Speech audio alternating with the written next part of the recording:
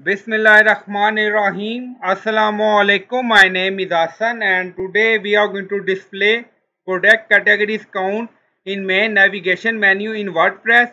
Before starting work, it's my request, please subscribe my channel. Thank you. Now back to our work. Now on screen you see categories menu. Now you see product categories. So we are going to show product categories count in navigation menu. Now go to menu.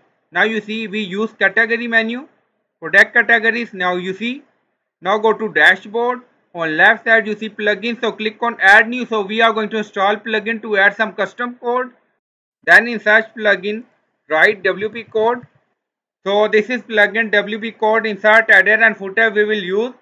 So you will install this plugin and activate it, and after activation on left side you see code snipper, then you see add snipper, so click on it. Then you see add your custom code, so again click on it. Now create custom snipper section open. So scroll down, you can add title A, then you see code preview. On right side you see code type, drop down select PHP snipper. Now we are going to paste code, and you will find this code in video description or in comment section. Now in code you see object count, and then you see class menu item count. If you want you can add some styling to counter.